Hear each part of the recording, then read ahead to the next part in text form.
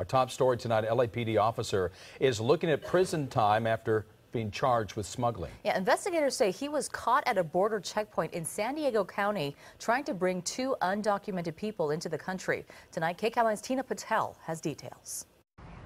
The LAPD says they have put the officer on administrative leave at home. He's not here now, but we did talk to several neighbors who say they can't believe that he would be involved in something like this. Mbasi Patara, an officer with LAPD's South Traffic Division, has found himself on the other side of the law, facing federal charges that he tried to illegally smuggle 2 men into the country from Mexico. Neighbors say it's hard to believe the allegations. I heard what happened and I'm really shocked, and they've always just been a really nice family ever since my husband and I have lived here. I don't believe that he's doing that. I don't believe at all that he would be capable of even doing something like that. Gabby Reyes says Patara and his family have lived in the neighborhood for years, and she considers them friends. But the 42-year-old was arrested after being stopped at a border checkpoint early Tuesday morning. According to the complaint from the Department of Justice, Patara immediately stated he is a United States citizen, an off-duty police officer, and showed a Los Angeles Police Department identification card. Patara appeared to be nervous and was visibly shaken.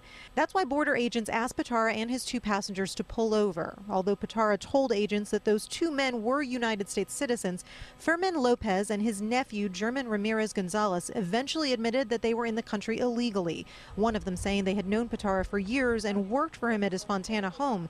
He said they had decided to go to a casino in Alpine, then another one in Campo, before ending up at the border checkpoint near Pine Valley.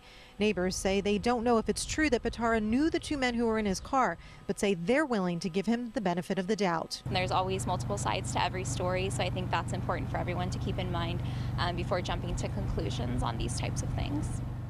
We're told the officer had his LAPD pistol on his waistband when he was stopped. If he's convicted, he faces up to 5 years in prison. In Fontana, Tina Patel, KCAL 9 News.